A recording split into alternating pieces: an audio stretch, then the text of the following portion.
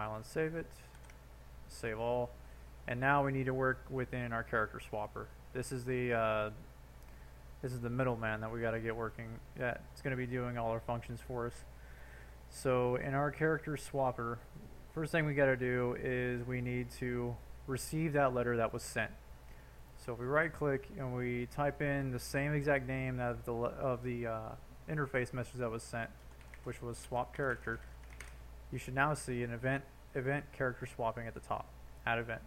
We add event. This is where it's like, hey, we received a letter. Let's open it up, and oh, this is what it reads. Let's go ahead and execute something. So what we need to first do is we're going to make a couple of variables within this blueprint, and they're actually going to be inherited from wherever they were received, wherever the letter was sent from, or the interface sent the message. So first thing is the character camera. We're going to promote that to a variable, and I'm just going to call this the current character camera.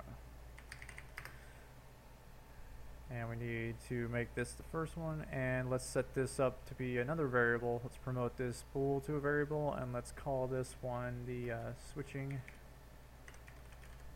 to character 2. Alright. Now there's going to be two things that need to happen when this event executes. So we're going to need a sequence node for that. So we can drag off the set, type in seq for search, and we can get a flow control sequence. We're going to break our node up to do two things. First thing we're going to do is we need to find out what is the camera's world location and rotation for our camera of our character swapper. So we need to drag out the camera from the from the components, and we need to do the same thing we had earlier. We can do a get world location, get world rotation, and we need to promote these to their own variables as well. So let's promote to variable, and let's name this one A space world location, and let's drag this in, promote it to a variable. I'm going to call this one A world rotation, and let's plug that sequence into here. So when the first thing that's going to happen when it enters this blueprint is it's going to find out where is this camera in the world. So let's go ahead and comment on that for organization reasons. Let's do main camera component world rotation and locations. Okay, so from here, once those locations and rotations have been established, we need to make a timeline. And this is what's going to make our camera move through the air. It's going to actually give our values of what needs to happen. So let's go down all the way to the bottom, do timeline. And we'll call this one camera movement.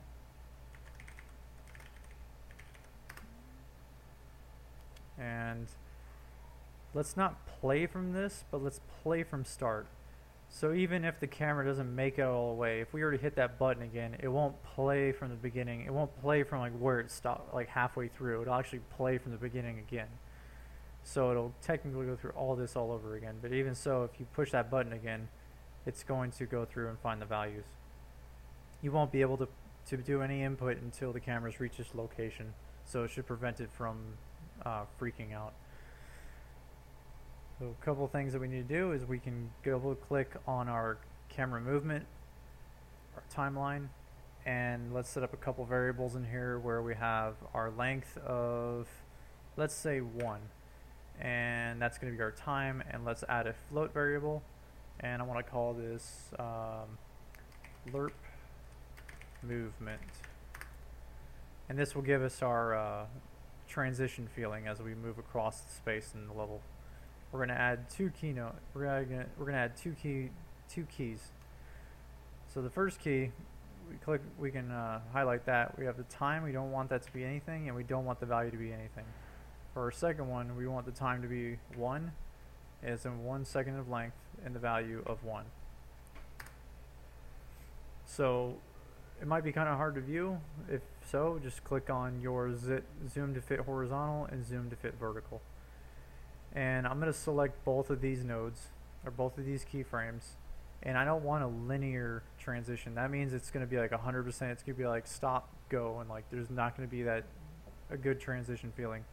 We can select both of those keyframes, and we can hit auto for key interpolation, and that should give a smooth feeling. If you want to, you can actually do like you can go crazy in here, and you can give it like a slight, like a quick takeoff, but then like a really slow, give it like a long slow down, or something really weird. But I'm just gonna make this standard for now. I'm gonna keep that where it was before. Alright, and we should be done now with our timeline. So from our timeline, we want to do two things. We need to first, as this timeline is updating or playing, we need to set location and rotation of our camera. Now, if your camera wasn't selected, just type the set location rotation, and you can drag off a camera and hook it up to target. I'm going to move this over here. We're going to need a little bit of room.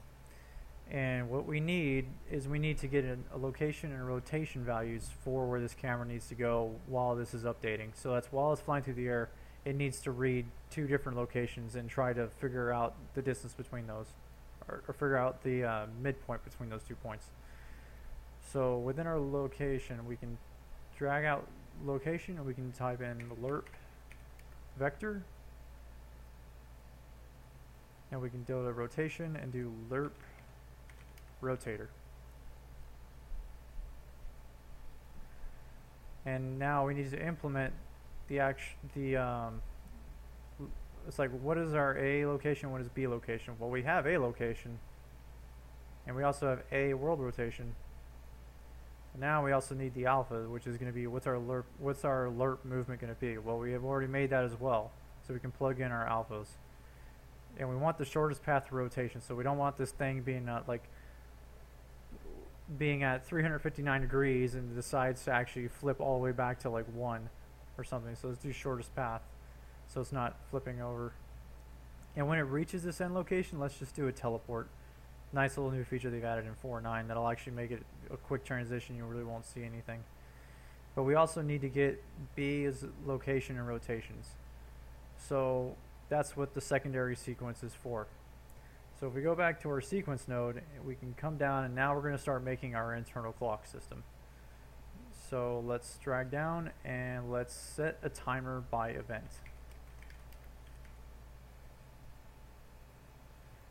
Now, using this timer is going to replace whatever reasons we needed for using event ticks or anything like that. We're going to set this up so this shuts off when it needs to turn on, or excuse me, it's going to turn on when we need it. It's going to shut off when we don't need it. So it's never going to run in the background. And we also need to create a variable for this, so we can actually use something that pauses it and unpauses it. So we can drag that out and promote that to a variable, and let's call this new time handler variable, finding camera location rotation. You can name it whatever you want. This is just what I'm going to call it for now. And we want this time to be looping, and we want it to loop every 0.01.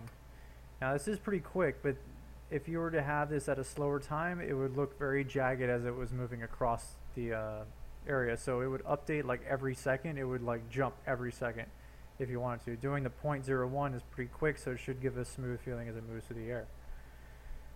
We do need to grab this variable here of the one we just made. Let's do a get, and we can do a unpause, timer by handle, And if you hold down Control and click on this node on the arrow key, you can actually pull it off and reconnect it somewhere else.